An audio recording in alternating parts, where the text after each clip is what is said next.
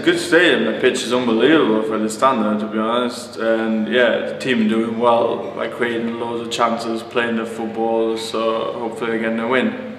What have you made of the football they've played out there? Because unlike most non-league teams, we do try and get the ball down and pass it around. Exactly, yeah, that's a good point because that's the kind of way I play football, so I want to play from the back if the team plays from the back, so it's good for me as well.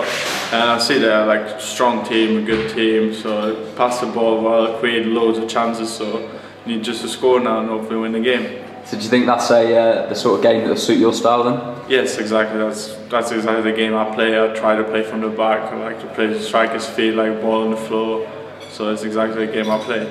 You've featured heavily for Derby's under-21s this year. What do you think the difference will be between playing for the under-21s and the men's football? Because I know you featured a couple of times for Derby's first team. Yes, I think it's more physical. That's probably one, because you play against men, whereas to play against 21s against like same age in this, so that's probably the biggest difference.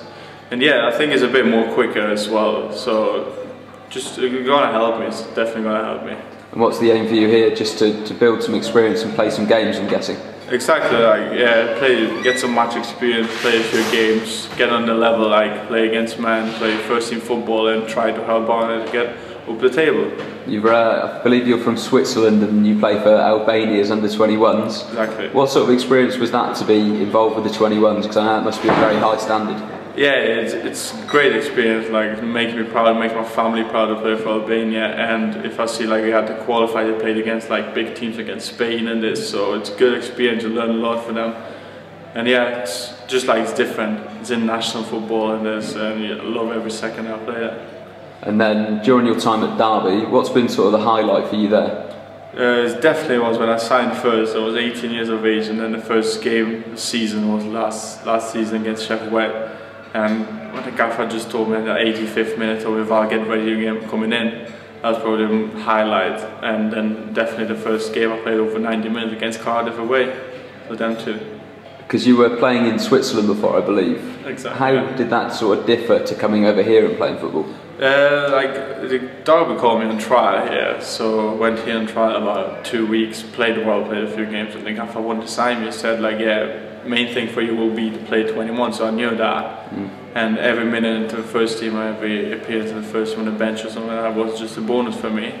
And yeah, it was a massive step. Compared to the Swiss league, it's like lower than English, and the English football is like the best football in the world. So it was a massive step for me, and I'm proud to do this step, and I'm happy to be here.